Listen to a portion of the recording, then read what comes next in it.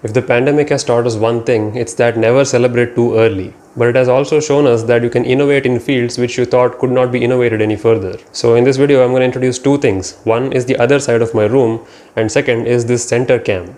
The project is literally called Center Cam, and it is a camera which comes to the center of your screen. So that helps with your eye contact during video calls. I mean, the concept sounds pretty simple and straightforward, right? It's almost too simple to be called innovative, but it does make a drastic difference. I mean, think about it. A camera in the center of your screen that's tiny enough that doesn't block the actual contents of your screen, but also makes it look like you're looking at the viewer, I mean the other caller in the eye, while also seeing the screen at the same time. I mean, the module which is showcased in this campaign video, it's pretty small. I don't think it'll block anything major on the screen.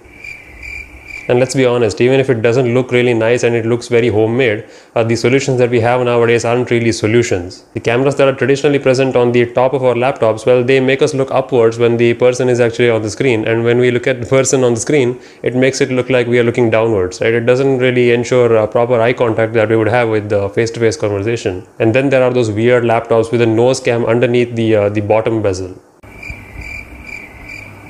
I mean, it's really no surprise. Simple solutions are oftentimes the best because they require the least amount of effort to implement in your life, and they work the best, right? As long as it works fine, who cares how it looks? And they themselves mention that when you're not using it, you can simply slide that camera thingy hanging on your screen to the side. I mean, there are some decent amount of bezel on most of our laptops on the side, so you can use that bezel to hide that camera away when you're not using it. And it's an adjustable camera with a long cable, so you can adjust the clip length, so you can adjust how long or to what extent it hangs from the top of your screen. The camera modules present on our laptops have always been tiny, so there is no reason that they couldn't be kind of encapsulated in a tiny body, which is almost the same as an earphone's form factor.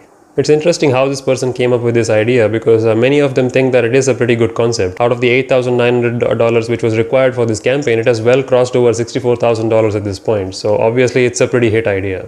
I mean, that's the equivalent of me looking at the camera sensor and speaking, or me looking at a preview window and speaking. So that does make a huge difference, isn't it?